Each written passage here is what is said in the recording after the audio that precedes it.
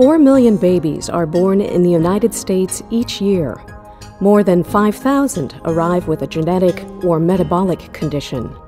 By obtaining a few drops of blood through a heel prick collection, babies can be screened for these conditions during the first few days of life.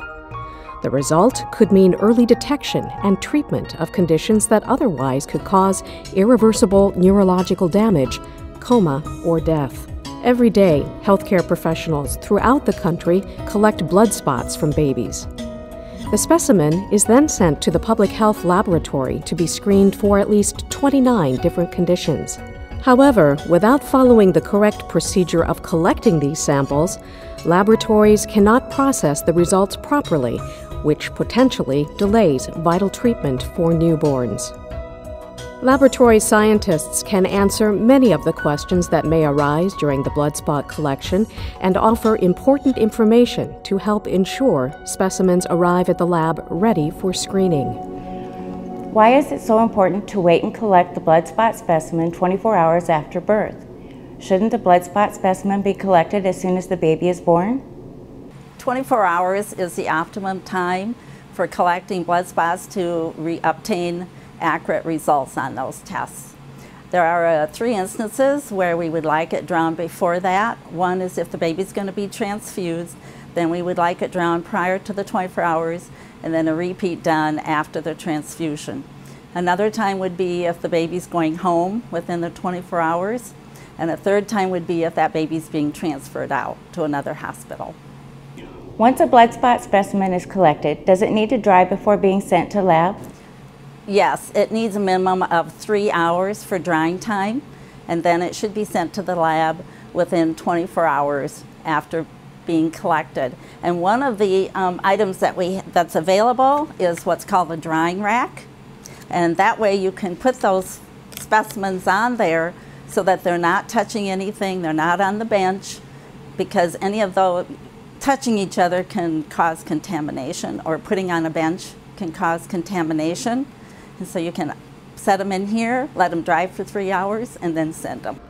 Keeping the specimens in a horizontal position while they're drying is important, so the blood will dry uniformly, and also it gets them up off of the bench top so that they won't get contaminated with anything. Sometimes it's not possible to collect blood from the baby's heel. Can other methods be used? The heel stick is still the preferred method. It's important not to do the arch, do the ears, do the fingers on the baby, because that's too dangerous. But the heel stick is still the preferred method as long as you are not contaminating the filter paper in any way. Sometimes babies move around a lot when you're trying to collect the blood from the baby's heel. And what are the best ways to get that blood? Can you use other devices to get the blood on the filter paper without scratching it? The heel stick is still the preferred method for dropping the blood on the filter paper. However, you could use a capillary tube. The important thing is to drop it immediately so it doesn't have time to clot, and do not touch the filter paper with that tube or you will scratch it. Another item to keep in mind is do not use an anticoagulant tube, because that will interfere with the results of the test. With newborn screening, we collect blood samples from preterm as well as full-term babies.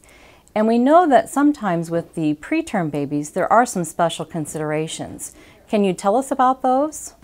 The preterm babies you can collect prior to 24 hours if you believe there's going to be a transfusion.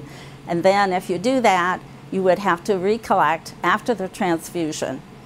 If it is not possible to do it before the transfusion, then you would have to do it after the transfusion, but then another one 8 weeks after that last transfusion. What are the most common reasons that the lab would consider the specimen unsatisfactory? Some of the most common reasons for rejecting a specimen would be layering. If you're dropping the blood, you don't want that blood to overlap one another. Quantity not sufficient. Be sure and check both sides of your form that the blood has soaked through on both sides of the filter paper. Quantity not sufficient would be also if there isn't enough blood, you just put a tiny little drop in that circle and we don't have enough to get a valid punch. Clotting, and the clotting is usually due if you're using a capillary tube, and you're dropping it and you're leaving it in that tube too long and it starts to clot.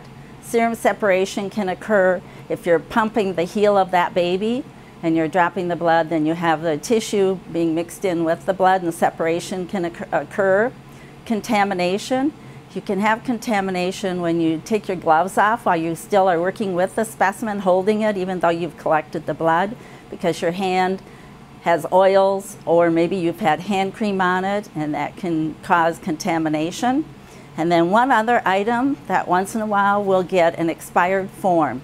All the forms have an expiration date, so be aware of that, and that would be rejected if you used it.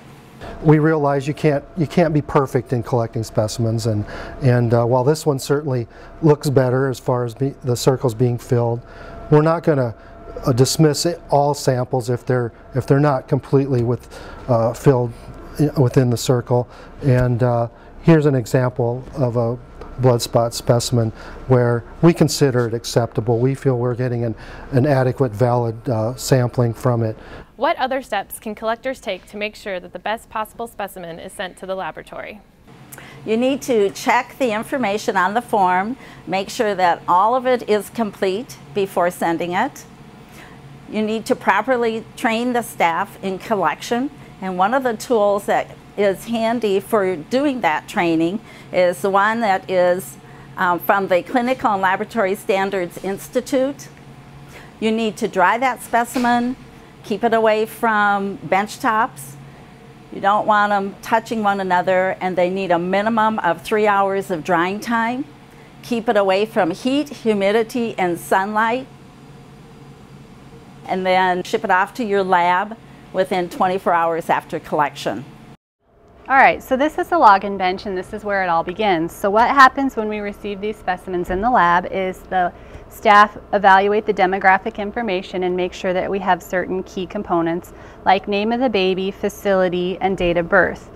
Once we've verified that that information is available, then we evaluate the blood spot quality. And the blood is protected by this flap, so we pull this back and we evaluate the front, and then we flip it over and we evaluate the back. And if both sides are okay, then the specimen is then passed along based on one person's assessment of the blood.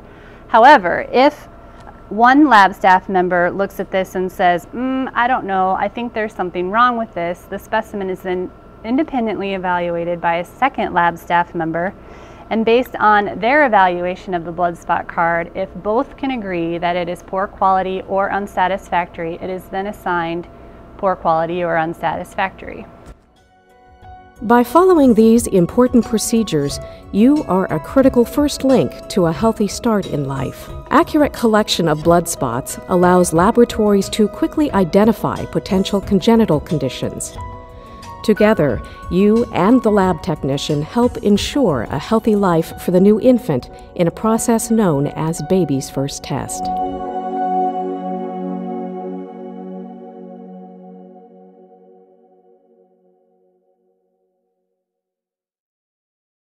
To learn more about newborn screening, parents can go to www.babiesfirsttest.org.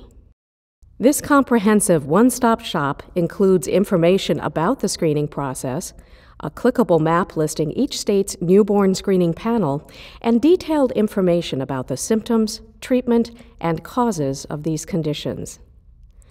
There is also a health provider section, which includes a childbirth educator toolkit and an FAQ with the most common questions that parents have for their providers.